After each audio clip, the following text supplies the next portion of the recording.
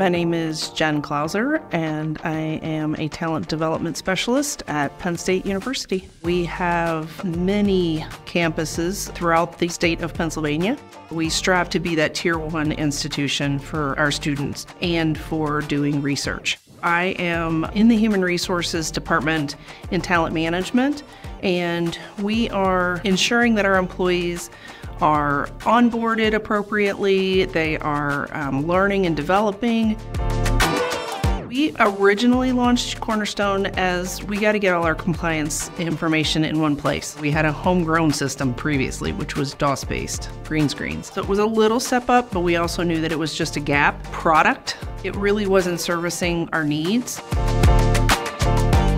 We're now using the skills platforms. We're really trying to use Cornerstone to its fullest potential to support the growth and development of our employees, not just track compliance. Retention is a huge piece of engagement and development, and defining the skills, developing those people matrix. People matrix is really something that I think is going to be so impactful for our managers, for our HR employees, building out those skill profiles.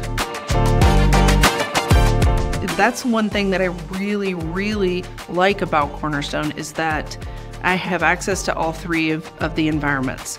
So if we want to test something, I can turn it on in stage, test, I can go in, I can do anything I need to. It just makes it so much easier when we're trying to roll out a strategy or roll out new products or look at how that could help our employees.